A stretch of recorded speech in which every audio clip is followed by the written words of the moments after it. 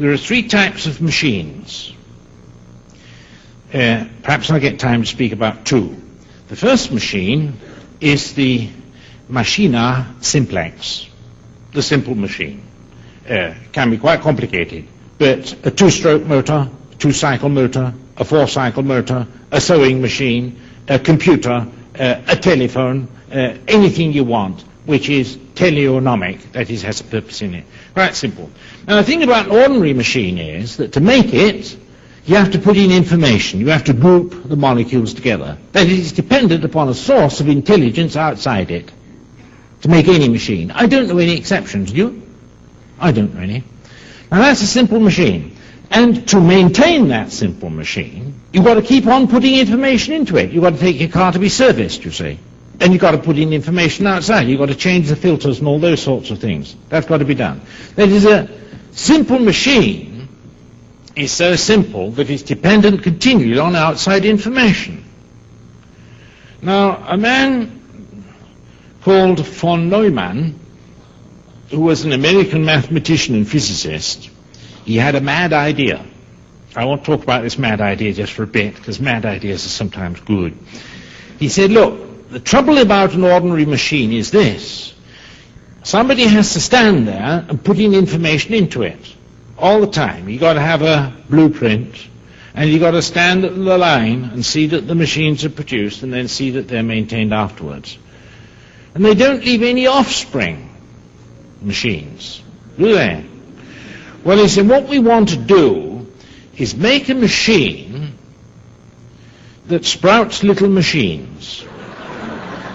That is, he wanted, and he said so, did von Neumann, he said, we want to make a watch that sprouts little watches. That is, the blueprint for making the watch is not outside the watch, but in the watch. That is, you don't write the information to make a watch on a piece of paper or blueprint.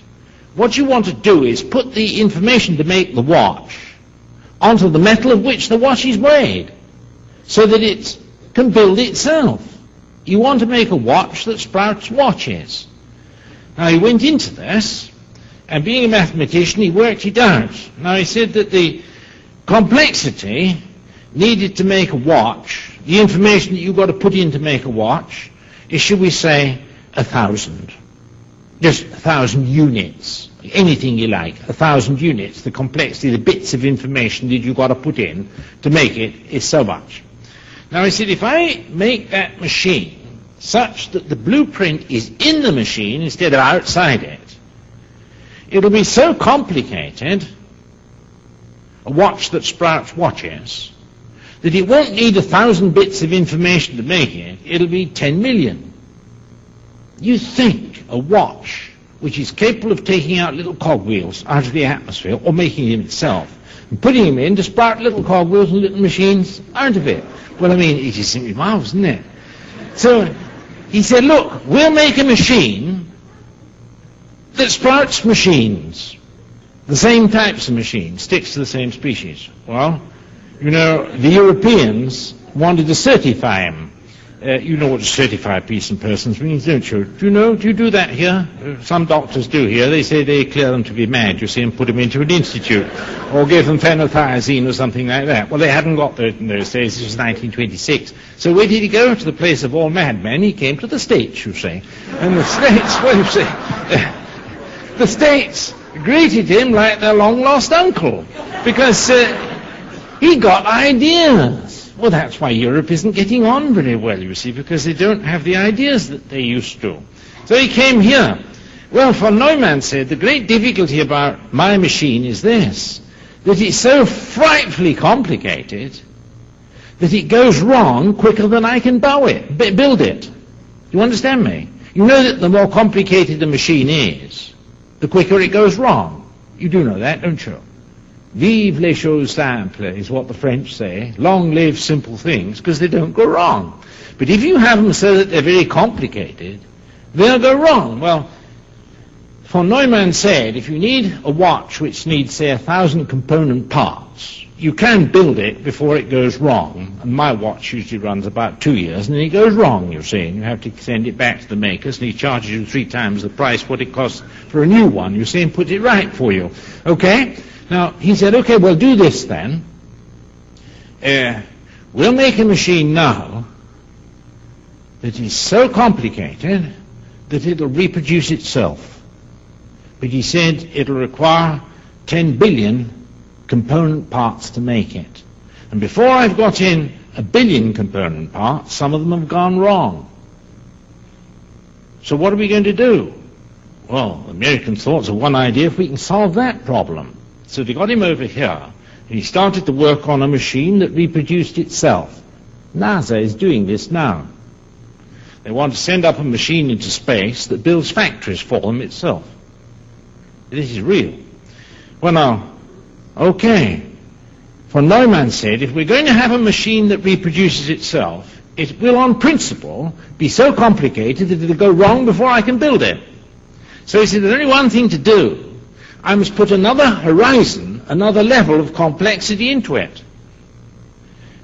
It's so complex that I can't build it before it goes wrong if it reproduces itself. But I must do one thing more, otherwise I'll never build it. He said, are you listening? Are we jogging? Or have I got you? I'm watching for that distant look, you know, looking into the middle distance and that vacant look. No, look.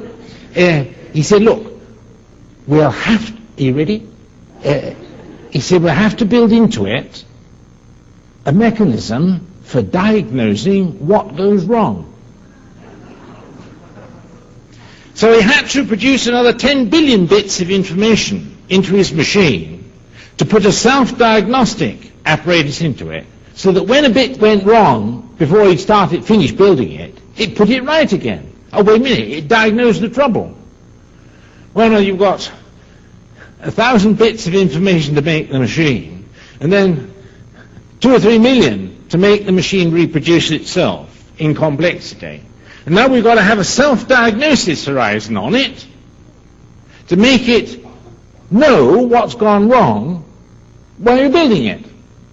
Well, you put that in, a huge amount of complexity to make it self-diagnostic.